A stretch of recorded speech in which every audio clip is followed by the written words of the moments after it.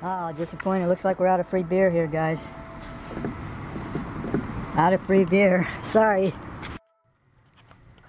Okay, quick check. We've got an Amana, supposedly, that is not working.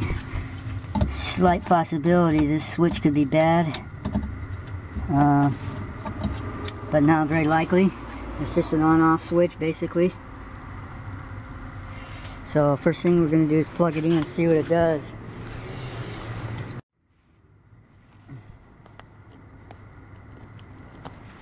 Okay, so it's completely dead. Does not turn on.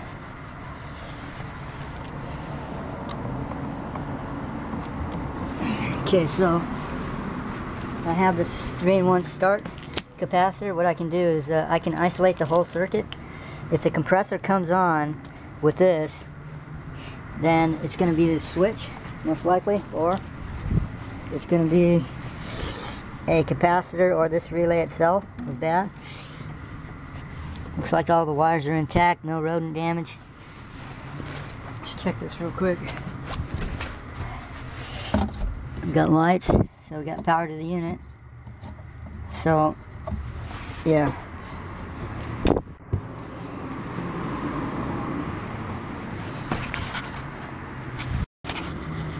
Okay, so here is the hard start relay. And so the middle terminal on this is the neutral. And that middle terminal would be also considered the black wire. So this black wire will go on that middle terminal. And so this is the old start relay. I don't see a capacitor in there. There's probably a capacitor somewhere in here. Oh, here it is. This capacitor here could be shot. You can test them as well.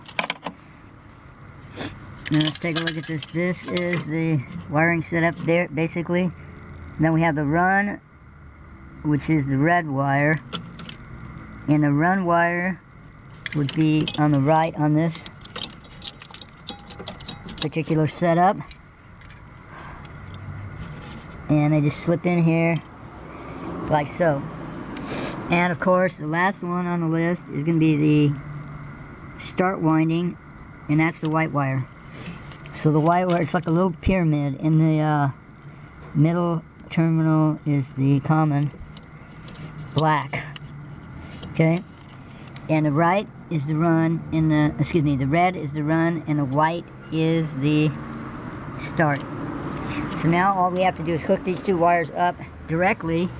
I've got a patch cord here. We'll hook these two wires up directly to this patch cord. If the compressor comes on, it's either going to be that capacitor, the relay, or the switch in the front. Let's see what happens. Okay, so this one's coming on.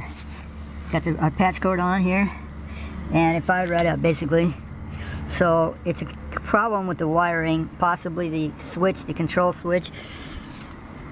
And the next thing we need to do is to make sure that it's going to get cold. It's very likely it will get cold. Weather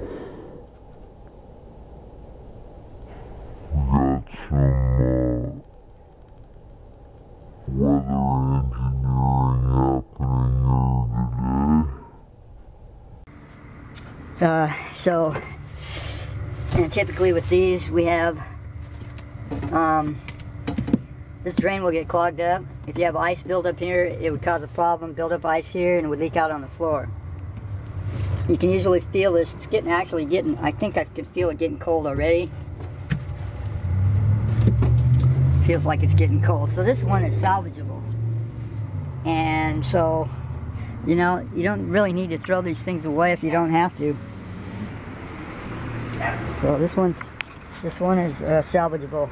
Splice these, wire that direct in, and that would basically save this machine. So that's my story, and I'm sticking to it. Thanks for watching, guys. If you have any questions, you can contact me. I give phone advice, $35, 707-599-4489. You can also text that number as well. Serving in Northern California.